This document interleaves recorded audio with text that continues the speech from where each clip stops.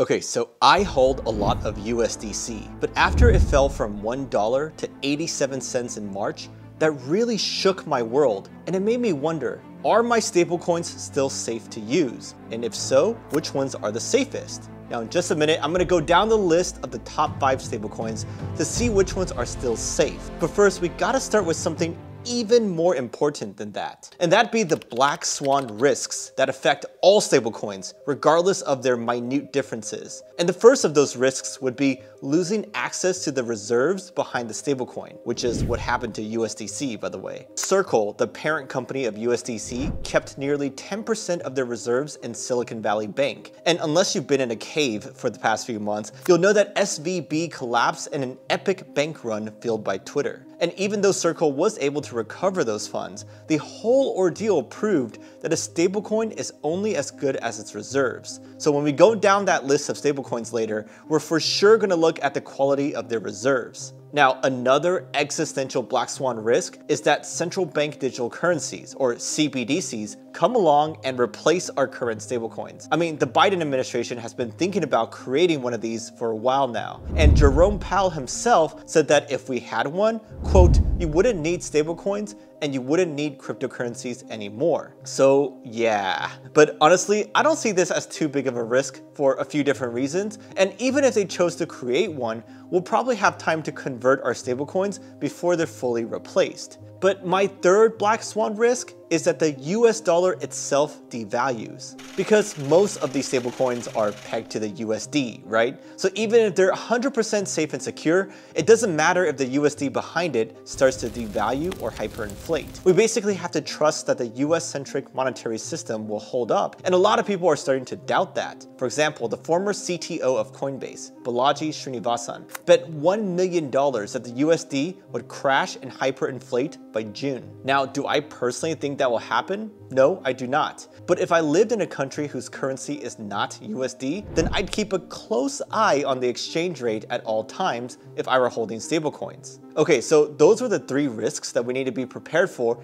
if we truly want to protect ourselves in all scenarios. But now, let's get to the good stuff, the top 5 stablecoins. We're gonna look at each of them from 3 different perspectives: how stable they are, how strong their reserves are, and how decentralized they are. So kicking things off with USDT, there's over $75 billion worth of that circulating, and it's supported on most chains, so it definitely is accessible. Its price stability has also been excellent throughout its history. It's been stable for nearly a decade now, but during that time, it's also depegged a handful of times. If you look at this chart, USDT lost its peg here in May of 2022 when Luna collapsed, and also here in November during the FTX collapse. Now, even though USDT recovered from those and has been stable since, there is something about its reserves that bothers me. So Tether claims that USDT is backed 1-to-1 with US dollars or cash equivalents. And to be fair, their redemptions have always worked. But in 2019, we found out that they had used nearly $1 billion from their reserves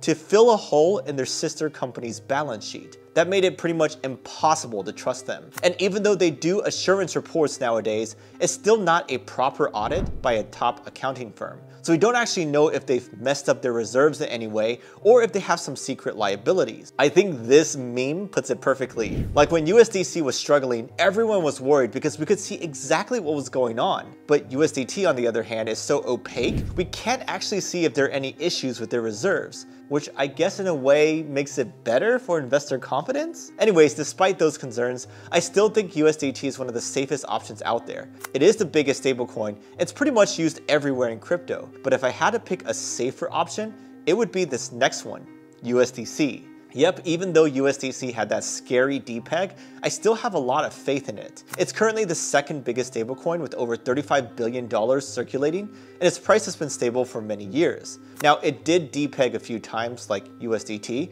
but it has regained its peg every single time. And any stablecoin that has their reserves in a bank is only as safe as the bank itself. That applies to both USDT and USDC, but Circle works with players like BlackRock and BNY Mellon, whereas we don't even know which podunk bank Tether actually uses. Also, Circle does a proper audit every year and has monthly attestations to prove their reserves, so we know for a fact that their reserves are where they say they are. That's why if I did have to choose between USDT and USDC, I'd lean towards USDC, but I do use both of them to be honest. Now, this next stablecoin, I'm going to strongly recommend that you avoid it. But before we get there, a quick shout out to our video sponsor, CryptoWatch. CryptoWatch is like a Bloomberg terminal for all you crypto traders out there. But unlike Bloomberg, their terminal is way more affordable, and they have a free tier too. Anyway, some cool features include trading on all your exchanges from a single place, getting a bird's eye view of your entire portfolio, and doing all the fancy charting and TA that your heart desires. Seriously, whether you are a beginner or expert trader, CryptoWatch has features that can help you get an edge on other traders. If you want to try them out, use my link below, and if you want to find out more, then watch my full review video that I'll also include below.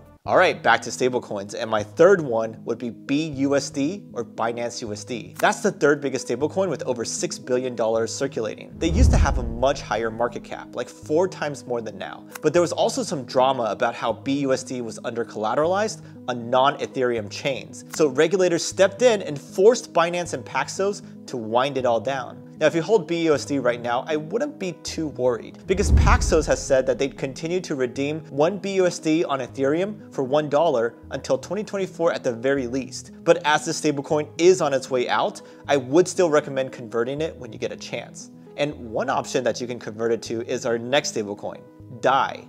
So DAI is actually quite different from the previous 3 because it's actually decentralized, whereas the other ones were all super centralized. DAI is the 4th biggest stablecoin as over $5 billion circulating. Its peg has been really stable over the years, but there is something quite unique about how it maintains its peg.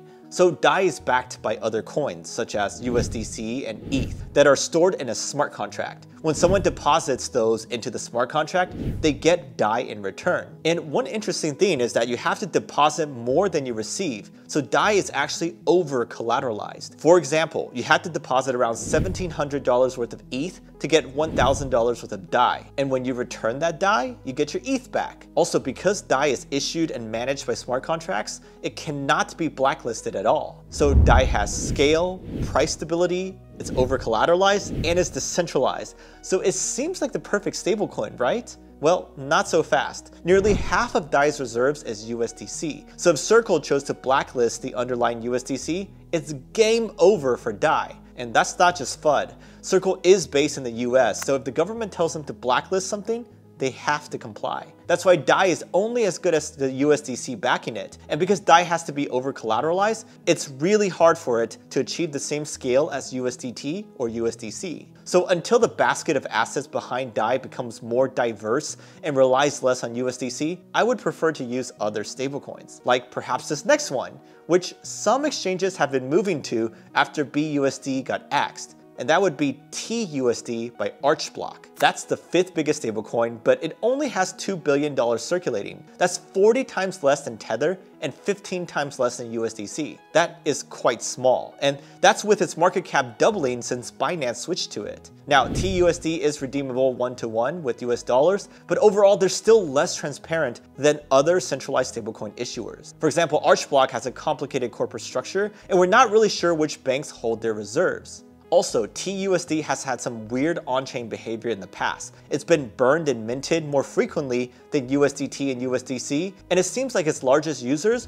were Justin Sun and Alameda Research. Yep, you heard that right. That was Sam Bankman-Fried's infamous hedge fund. And that's why some people have speculated that TUSD is mainly used for wash trading. So out of the 5 stablecoins on this list, I would trust this one the least. Phew, that was a lot about stablecoins, wasn't it? But you're probably wondering, what should I do with all this info? Well, as we saw, none of the stablecoins out there are perfect. Compared to fiat currencies, they're less stable, and compared to Bitcoin, they're far less decentralized. And if they're not decentralized, then what's the point? Well, in my opinion, stablecoins aren't meant to be a decentralized store of value. I see them more as on and off ramps between traditional finance and crypto. So if you're gonna use them to trade or do stuff in DeFi, then sure, have at it. But I wouldn't recommend storing all your wealth in stablecoins for the long haul. Now, if you do decide to use them for trading purposes, then be sure to check out CryptoWatch as well by using my link below.